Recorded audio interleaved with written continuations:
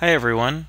Today I'll be showing you how to use the Spirent Attero-X network impairment box with Avalanche. As you might already know, Avalanche is a layer 4 through 7 stateful traffic generation platform, and it is capable of emulating real applications that ride on top of TCP and UDP sockets. For these reasons, the behavior of network impairments will be much more pronounced than the lower layer packet details found in a test tool like Spirent Test Center. Today we will take a look at three things. First, we'll add delay to an HTTP-based test. Second, we will apply a loss profile to our link and examine what the results look like when stateful TCP traffic is impaired. Finally, we will use the flow wizard inside the Attero-X to apply network impairments to specific flows only. Taking a look, you'll see here our topology, including a Spirent Test Center C1 connected through the Attero-X using two 10 gig fiber ports. Okay, let's dive into our first goal of adding delay to an HTTP-based test. Opening up Avalanche Commander, I've pre-built an HTTP GET request to a server, which will return a 10 megabyte HTTP-based object.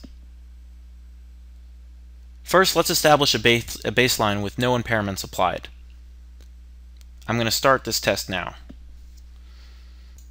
After about 45 seconds, Avalanche begins running the test. Let's pull up our runtime statistics. As we can see, the network traffic is reached about 9.3 gigabits per second, pretty close to line rate. If we go into the navigation pane and we look under Layer 4 TCP response time, we can see our average response time is about 0.3 milliseconds. And this is our RTT as far as TCP is concerned. So the red line here indicates the time to TCP SYN ACK, which would be the time from the initial SYN request to open the connection until we get the SYN ACK back. Similarly, the blue line is the time for our first byte, which would be indicative of 2 RTT.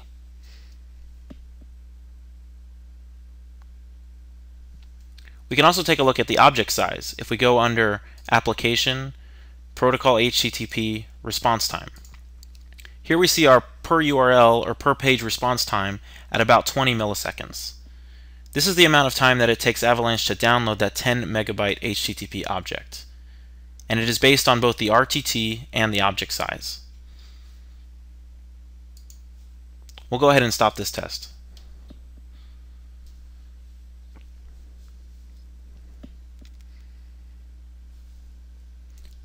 Now we'll go into the CalNext Attero-X GUI and add 50 milliseconds of fixed delay in one direction, and then restart the same test. The Attero-X is capable of adding up to 800 milliseconds of delay in each direction at 10 gigabit per second line rate. The first thing we'll do is we'll connect to our instrument. Set up the interfaces to use 10 gigabit ports with SFP+ transceivers. And finally, we'll go down straight to the impairments and only add delay onto the profile 8. Now, profile 8 is the catch-all profile, and it will match all traffic going through the Attero-X. We'll go into fixed delay, and we'll add 50 milliseconds. And the units are microseconds, so we'll add 50,000 microseconds. And you can see that leaves 750 milliseconds of remaining delay to be used across the other 7 profiles. One thing that remains is we can see that it's turned green, meaning that we've configured something for delay or jitter. All we need to do now is hit the play button on the bottom to actually start the impairments. So we'll go ahead and restart the same Avalanche test we just ran previously. Avalanche is now running with our 50 milliseconds of delay. Going back to the runtime statistics, we'll see that our network traffic has been severely impacted. Whereas previously we were running close to 9.5 gigabits per second, now we're running closer to 220 megabits per second. This is because TCP is a self-clock protocol, and the throughput is inversely proportional to the round-trip time. We have increased the bandwidth delay product significantly, so now we're limited based on the number of users and their window size. An outside calculation shows that our theoretical limit would be 260 megabits per second. When using a test tool like Spirent Test Center, delay does not affect throughput because we aren't using TCP. So this is really something that was only indicative when running stateful traffic. If we take a look at our response time, now we can see our protocol response time, the amount of time to get that full object, has now been increased to 1.8 seconds. And that's related to the fact that our throughput has been reduced due to the increased delay. Also, looking at our layer 4 response times, we see now we're almost exactly at 50 milliseconds for our time to TCP SYN-ACK, just as we have configured. Now if we go ahead and stop this test, and we pull up the built-in PCAP capture from within Avalanche Commander, we can see that, and here the timestamps have been changed to show the inner arrival time between packets. We see exactly 50 milliseconds of time between the SYN and the SYN-ACK, and from the GET request until the first segment. So even at the packet level, we can confirm that the Attero-X is adding exactly 50 milliseconds of delay. Now we'll go ahead and run a second test, but this time we're going to add packet loss. So going back into the Attero GUI, we're going to stop all the impairments. We're going to go back into the fixed delay, and we're going to remove all of our delay. And we're going to add a packet corruption, lost packet, and we'll do 1%. And that was from the port 1 to port 2 direction. We're going to actually add the corruption in both directions, so we'll do a symmetrical loss.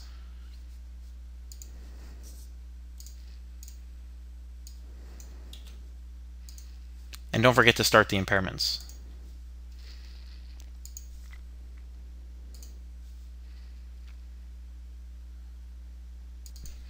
Now it is important to note that I did add the packet loss in both directions. But in most cases, you'd want to add packet loss specifically on the server to client direction, as most of the traffic flows in that direction. Impairing the client to server direction will not really have a drastic effect on TCP because TCP is really resilient to lost ACKs.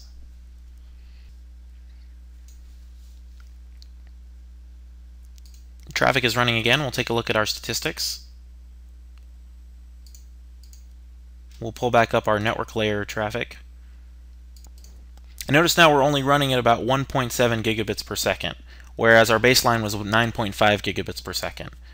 So this shows that even a small packet loss with TCP has major impact on throughput performance.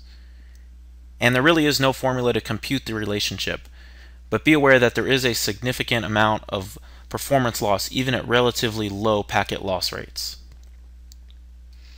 If we take a look at the PCAP capture from this run, we'll see that everything is normal, and then sprinkled within we see a lot of TCP duplicate ACKs, and duplicate ACKs are indicative of lost packets. So this proves that the Attero-X is statistically dropping packets within that 1% range as we had configured. For the final part of this demo, I will use the flow wizard to apply network impairments to specific flows only. First, I'm going to stop our previous corruption impairments and be sure to disable them in both directions. Next, we're going to go and click on Select Flows, which opens the flow wizard in the Attero-X GUI.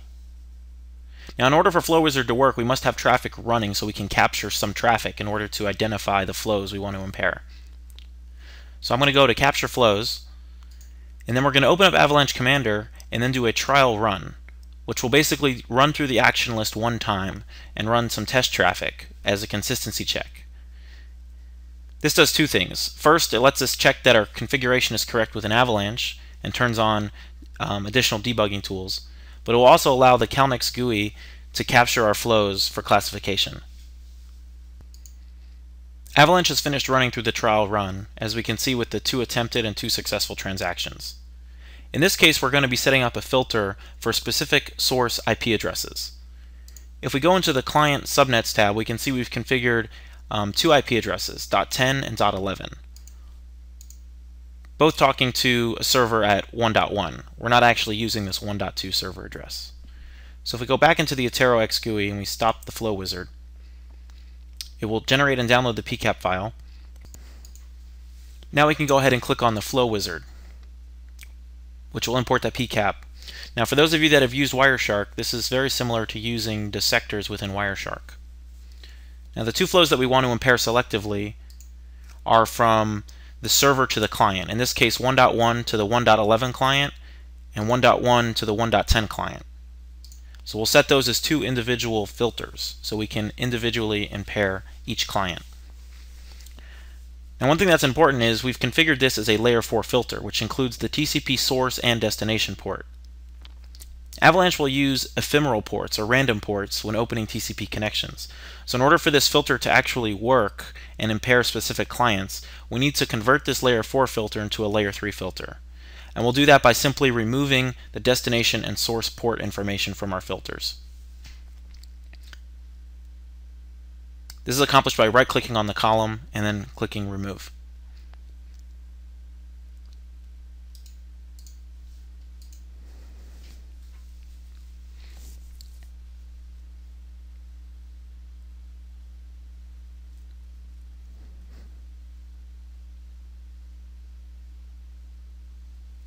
Now when we close the flow wizard, we'll see that in both directions, or specifically in the direction that we wish to impair from the server to the client, we see two additional profiles. And the Attero-X allows up to 8 profiles in either direction. So we'll go ahead and we'll add specific delay to profile 1. We'll add 10 milliseconds, or 10,000 microseconds. And for our second profile, we'll do 100 milliseconds. And we'll make sure that the catch-all unfiltered portion doesn't have any configured profile. And we'll start the impairments. Now we'll start up traffic once again.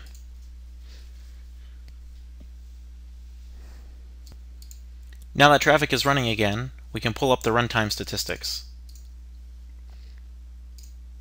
In this case, we're not interested in network traffic, but we're interested in response times. So by default, Avalanche will show the aggregate across all ports and all cores within the test.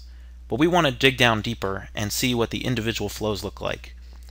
In this case, because each 10 gig port on the C1 is given 2 cores and we have 2 IP addresses, they will be assigned in a round-robin fashion to the cores.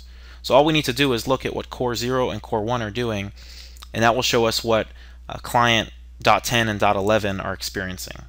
So if we click on the drill down button, we can say, let's look at time to TCP SYNAC on core 0, CPU 0, and CPU 1. And exactly as we would expect, our first client is exactly 10 millisecond round trip time, whereas our second is at 100 milliseconds. This shows that the Attero-X is capable of classifying and specifically impairing certain flows. This concludes the demonstration. If you have any further questions, please feel free to contact your local CalNext representative.